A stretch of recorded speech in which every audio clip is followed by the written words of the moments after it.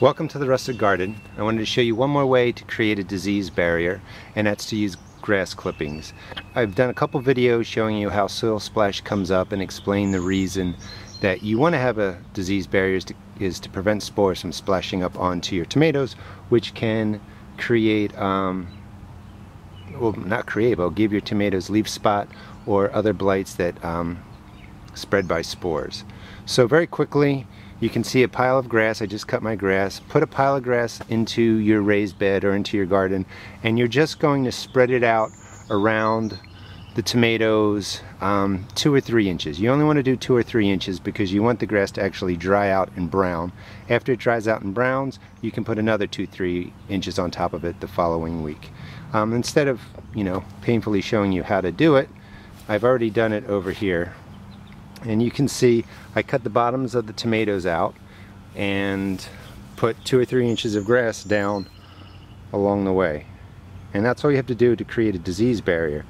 And although it's in another video, I want to show you why you do it. You can see the splash of mud onto the bottom tomato leaves that I pruned out from there. And what I'll do is I'll end up with about 12 inches or maybe more of a gap between the ground and the grass and the top leaves, and that's just to keep a space in there so that it's very difficult for spores that may be in your ground or overwintered in your ground to splash up onto your plant. Once you put the grass down, prune your tomatoes up, the next thing you want to do, and if you can see, let's see, yeah, it's in there, so you can see the stem is dirty. I have my basic spray container, 1 gallon of water, 2 tablespoons of baking soda. That's to spray on the tomatoes, and that makes the leaves inhospitable to any spores that might be on there. The spores don't like a low pH, and they also don't like a high pH on the leaves. And I use wettable sulfur.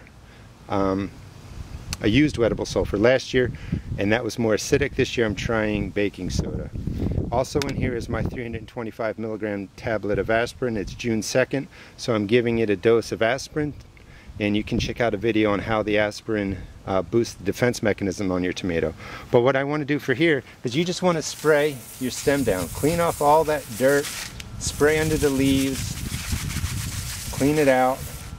You'd have to go around the other side and spray the top of the leaves, soak them well, and you're getting baking soda and the aspirin on them. And you would do that for all your plants, and that's how you defend against leaf spot, blights, and it's a way to really, protect your tomatoes from the spores that could blow through the air, that might be in the ground, and hopefully you end up with healthy tomatoes. The only way to really deal with leaf spot and blights is to be defensive. Once you have it, you can't really cure it. You just have to be defensive. So if you start out defensively, maybe the plants won't get them. If you enjoyed this video, check out my blog at www.therustedgarden.blogspot.com. Thanks.